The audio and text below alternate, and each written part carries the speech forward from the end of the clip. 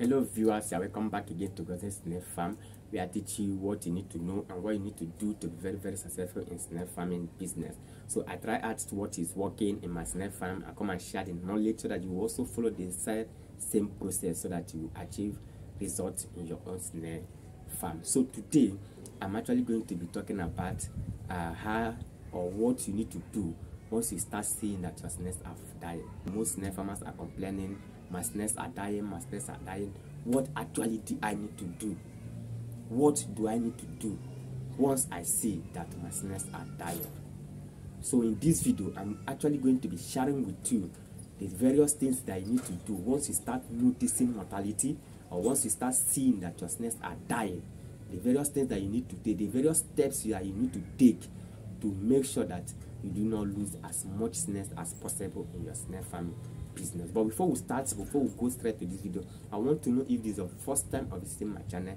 If you are coming across my channel for the first time, I want to say a very big welcome to you. Thank you for visiting this channel. But do me a favor, click on that subscribe button below the video and smash on the bell notification icon so that whenever I release an awesome video, you are going to be among the first set of person that will be notified. And also, if you're a returning subscriber, thank you, welcome back again. I appreciate you for coming again and I do not take it for granted. So to continue in that, the first thing you are supposed to do once you start noticing mortality in your snail farm, or once you start seeing that your snails are dying gradually, the next thing you need to do is to do what? Evacuate the snails. Yes, the first thing you need to do is to make sure that you remove all the snails from that pen or from that snail house. Remove all of them and do what? Keep them in a separate pen. Once you have been able to remove all this, now this is actually applicable for those that are actually using the concrete pen and not mostly for those that are using the greenhouse.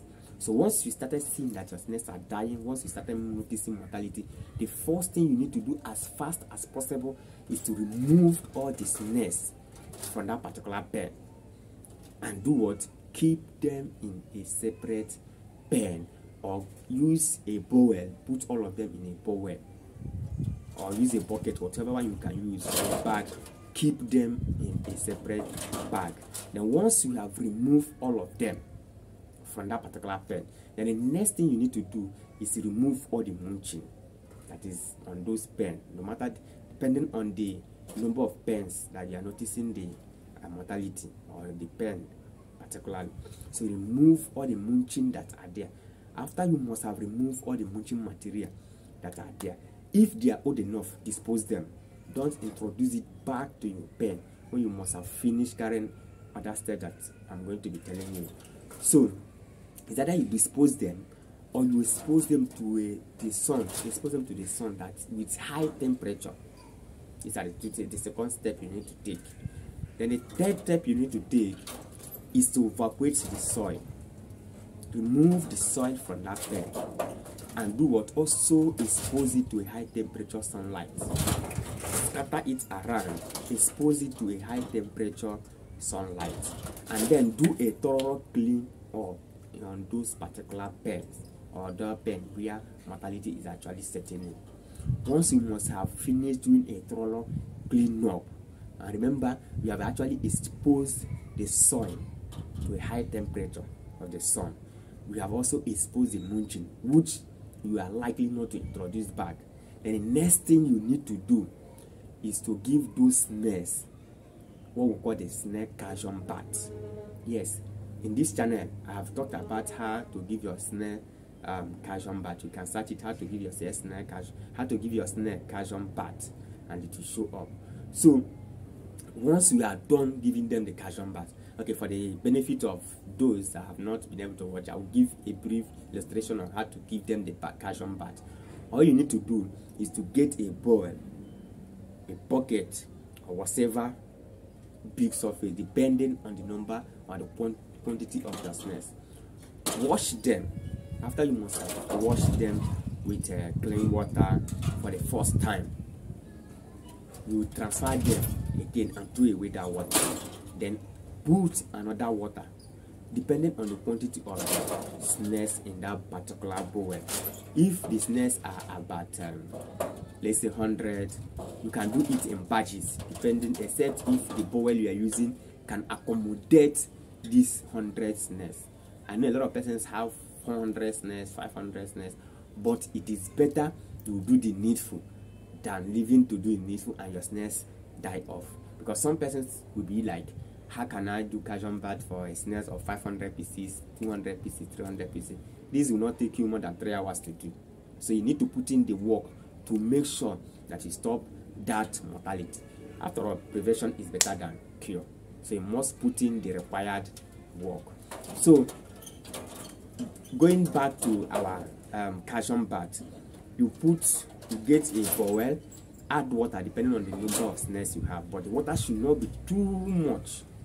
It should not be too much. Just a normal water. Get small water. If the snails are too much or what you are using is not that big, do it in batches. If it's 10-10, if it's 20-20, if it's 50-50 that you can do, good and fine. But once you get a reasonable water inside the bowl, not too big, add your calcium inside it. Add your snail calcium inside that water. If you have ginger, you get your ginger, you pound your ginger or grind it, whichever one, put it inside that water. Put it inside that water with the calcium that you have already mixed, and allow it to settle for like 2 minutes or 1 minute. Pour the snails inside, mesh them together, allow it to settle for like 1 minute. After that 1 minute, remove that batch of the snails, put in another separate batch. Then repeat the process to those ones that you have not actually done. Carry out this simple process to all of them. That is how to give your snail cajun bat. For a clearer understanding of this cajun bat, the video is on this channel. Just type how to give your snail cajun bat to come out, and you watch it again and see a clearer illustration of how I did my own. I showed you how I gave my own cajun bat, so you will see it.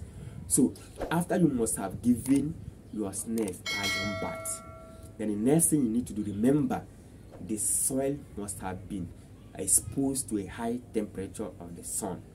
Or if you can go through the whichever way you want to, but I think exposing it should be the best for you. Then you do what? You now bring it back to the pen. Bring it back to the pen. Add a fresh mulching material. Once you have added a fresh mulching material, then water it. Water the pen, the soil, and that mulching material together before you introduce the pen. Before you introduce the snails back to the pen. So once you have been able to do this, you will find out that it will go a long way to help in what using. It will even stop the death of those snails. If peradventure there is any snail that is actually that has been affected and is at the rate of dying or at the edge of dying and sick or thereabout, this process that we have done will actually take care of that sickness. It will actually take care of whatever that is wrong with those particular set of snails. Then after you must have done that, the next thing you need to do is to check your pen very carefully. Check your pen closely to know if there is actually a place that the snail enemy is penetrating from, and then close it properly. You can also get engine oil if you can, if it's within your reach. Get a condemned engine oil, take it and go round the pen. Use it and pour, not too much, just pour small, not pour in excess that the place will not be an eyesore or will not be irritating. No. Just small, pour it round those pen. Pour it round those pen. After you must have poured that condemned oil round those pen, then you are good to go. I bet you, if you do this, next 3 or 4 months you will not experience any mortality or the death of any snail, except you did this and you are not feeding them right, or the environment is not conducive for them. These are the only 2 things that will also make you to start experiencing it within a short period of time. But if actually after you must have carried the process now, that are these steps that I have shown you, that I have explained to you, and the environment is well okay for them, that is why I told you that you must take your time and clean up the place. Once it is okay, even it will go before you experience the death of a snail in that your pen. It will be very difficult. So this is the process. I'm telling you what I'm doing in my farm, what I have tested and I know is working. And as a matter of fact, you can also be repeating this process at an interval from month to month. You can count, like maybe after 5 months, after thereabout, you can repeat the process of that calcium belt. After like 5 months again or thereabout, you can also repeat the process of that calcium belt. It goes a long way to make sure that your snail don't keep dying. Your snail don't keep dying. Except you're not feeding them well, you're not giving them calcium, you are not, the environment is not well clean. You don't always clean the environment. These are the only things that always bring about mortality, bring about the death of snails. But if you are doing the right thing, I bet it will be very difficult for you to be encountering mortality all the time.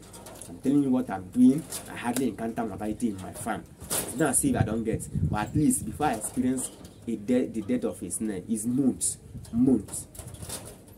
And that is very, very understandable. That unlike someone who is recording death of snail every day, some days they will pick like 3, 5, 10, depending on the capacity of the farm. So this is the very exact step that you need to take, and it will actually go a long way to take care of the death of your snail and that of mortality in your snail farm. So thank you once again for watching, and remember, if you have not subscribed to this channel, do so by clicking on the subscribe button below this video now and smash on the bell notification icon, so that whenever I release an awesome video again, you are going to be notified. And also remember that we have a Telegram group where snail farmers gather together, we discuss together, we share ideas, and you pass challenges, you bring your challenges, we tackle it together.